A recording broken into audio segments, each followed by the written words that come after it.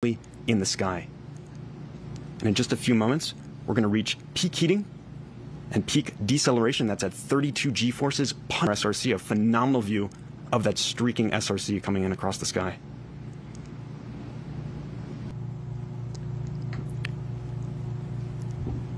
That parachute deployment was given internally by the spacecraft. All of what you're seeing now is autonomous on board that SRC.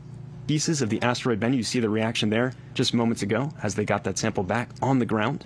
Choreographed sequence, and I'm happy to report that in that science canister, and we are well on the way to getting that science canister. So asteroids are the leftover remnants from solar system formation. So they're a pristine example of planetary building blocks, and studying them helps us to understand how the Earth and all of the planets in our solar system were formed.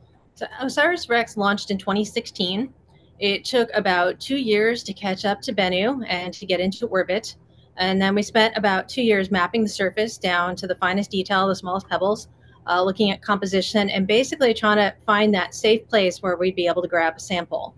And then we spent some time very carefully rehearsing getting that sample, where we first would match the asteroid's rotation and then very slowly descend to the surface. When we collected the sample, we very quickly touch the surface, collect the sample, and back away. After we had that, we took the sample in October 2020. We left in a couple months later, and it took all the rest of that time to come back to the Earth for what we'll see on Sunday.